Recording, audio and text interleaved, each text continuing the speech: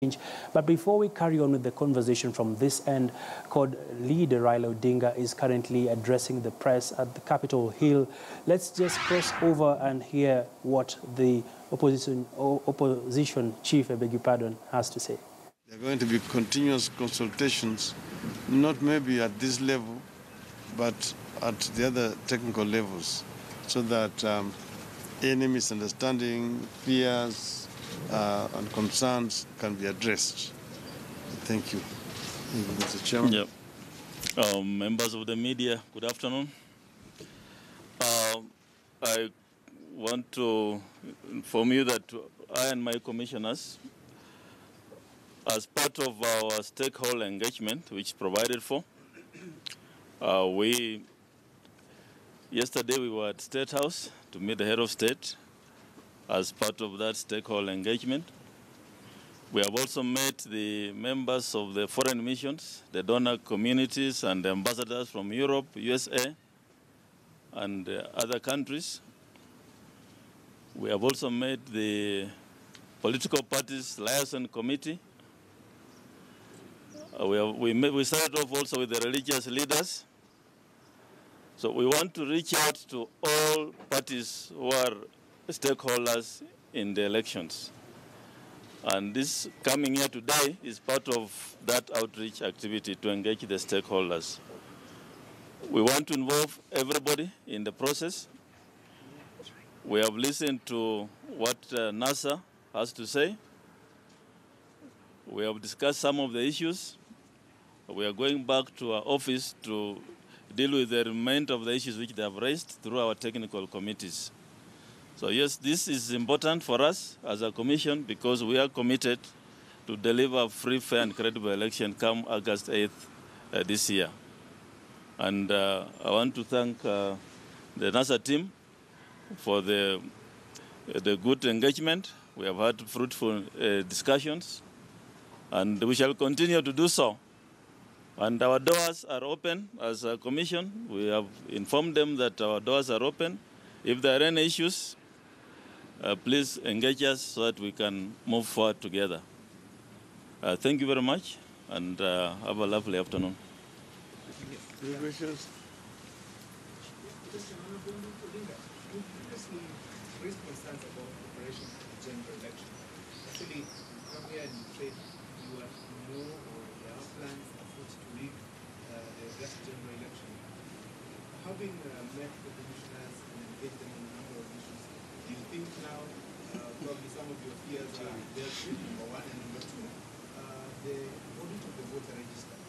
There's a case in court. Is there engagement in how to probably solve it, probably to deal with it, and have the voter register respected in the general election? Yes.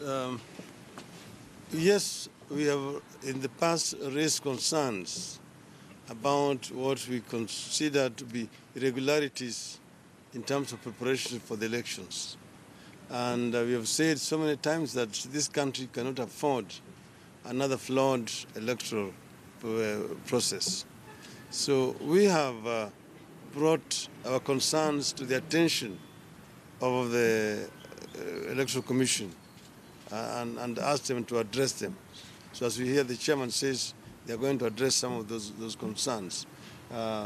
We are not able to give you full details here, but there are, of course, others. Like you remember the issue of double registration, which they have admitted, the issues of using some fake ID cards to register people as voters, like we demonstrated to you the other day.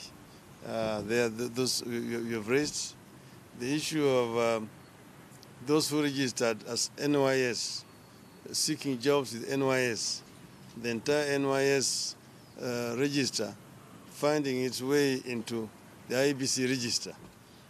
Those are issues of concern. At what point did this happen? Those are some of the issues which we have raised. And also the fact that civil servants are being used and empowered using state resources to facilitate registration of voters in certain areas and not in other areas. In other areas, they're being restrained from participating. Also, these issues of ID cards, which are not being issued promptly and on a timely basis as the president directed in some regions, whereas the opposite is being done in the so-called favored regions. And this is what is accounting for lower registration in some parts of the country compared to other parts of the country. Yet politicians are the ones who are being blamed. This is a responsibility of the IBC. So all this we have raised. I don't want to go into all the details, but as I'm saying, we have presented the IBC with a memorandum, and they said, they promised that they're going to address some of those concerns.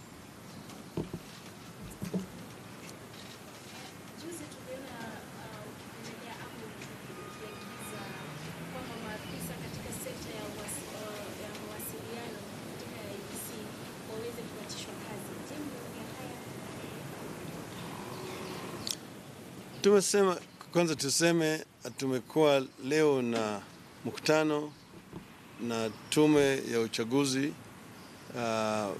Sisi kama washikadau kwa uchaguzi tuna furaha ya kwamba wamekuja na tumepata fursa ya kuwaeleza yale ambayo sisi tunaona kama changamoto katika hii uchaguzi ambayo inayokuja.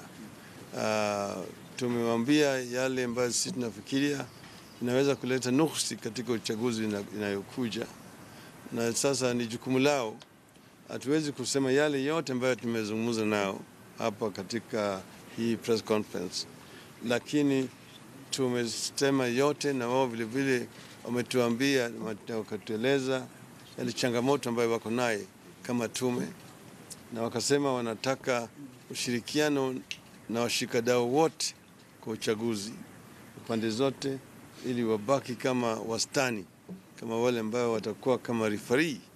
Na tumemwambia hatutaki kuona kama wamevaa nguo ya timu yoyote, wanakaa hapo katikati. Jina naitwa Binta Dapande kutoka Radio Citizen.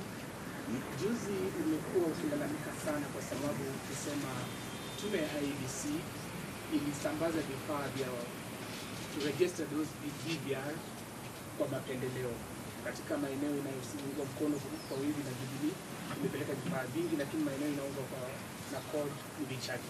Labda ulipata fursa ya kuongea na mwenyekiti akakuhakikishia kweli hilo unayodai ni kweli ama si kweli? Lakini hiyo sio mimi, lakini waliona Jubilee juzi wakilalamika ati tume ilipeleka vifaa vingi zaidi kwa eneo za CORD kuliko wao. Yule mkurugenzi wa Jubilee bwana Tojo nani, yale ambayo tumesema ni ya kwamba mambo ya kupeana vitambulisho haifanyi kwa njia ya haraka kama vile rais alikuwa ameamuru kwa eneo zingine ambayo wanasema sio, hawana wafuasi wengi wao kama Jubilee. Tena tumeona kama machifu wanapewa pesa ya kupiga simu kuuliza watu wajitokeze na waende wajiandikishe kama wapigaji kura. Tumeona kama watumishi wa umma wametoka katika kazi hiyo, wanaenda sasa kila mahali. Tumeona kwa mfano kule upande ya Nyeri ati jemadari mstaafu sasa ndio anachea mkutano ya kisiasa ya kutoa watu, na kumbe yeye bado ni mtumishi wa umma. Sasa tunasema hii inakeuka sheria, maana sheria hairuhusu watumishi wa umma kutumiwa kwa njia ya kisiasa. Lakini vile vile tumesema tunataka kuona kama tume inaangalia mambo haya na inazungumzia mambo kama haya. Sisi tumesema eneo zingine watu wajitokezi kwa wengi, manake hawana vitambulisho. Ukienda kama eneo za magharibi au eneo za Kenya ya Nyanza au Pwani, utakuta kama mstari ya watu ambao wanahitaji vitambulisho ni mrefu zaidi kuliko wale ambao wanajisajilisha. Sababu gani? vijana hawana vitambulisho. So upande mwingine nyenye unasema kama Alishabari, eneo zingine za Raila watu hawajajitokeza zaidi, lakini watu wangu wanajitokeza namna gani na hawana vitambulisho? Na vitambulisho imekaliwa hapa na mtu mmoja anaitwa nani? Kimodho. Kimodho. Bwana Kimodho ndiye amekalia hizi vitambulisho. Kwa hivyo sisi tunataka kuona kama uchaguzi inafanyika kwa njia ya haki na ukweli.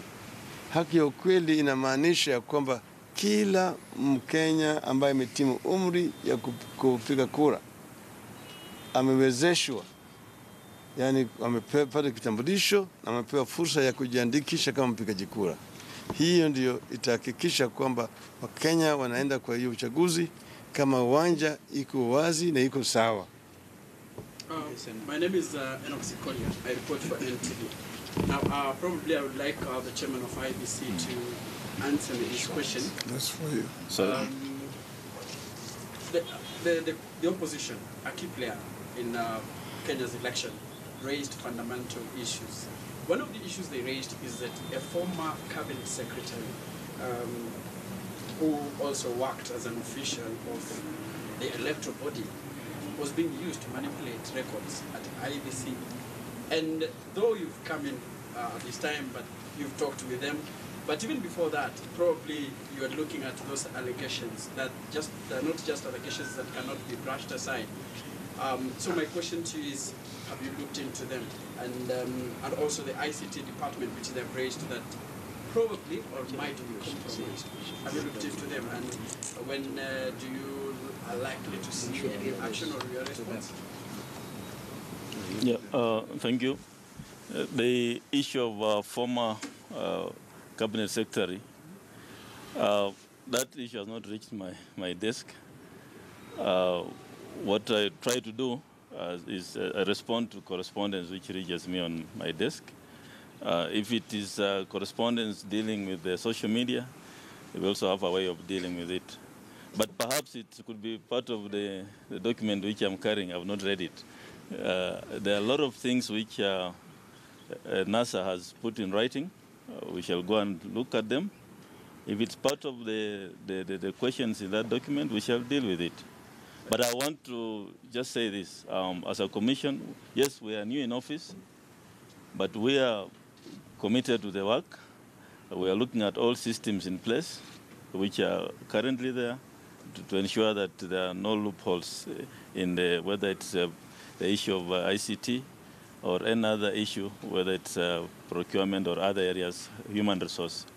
When are we likely to have a response that actually you've looked at the issues, especially that issue? Because it has been in the media. I guess you watch TV, I guess you read newspapers.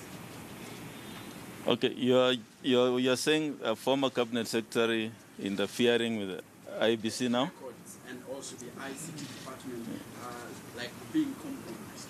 Now, what I want to say is this. We have moved in, we are looking at all systems, and as you can see, since we went in office, we came out and said, look, there's a problem with the register.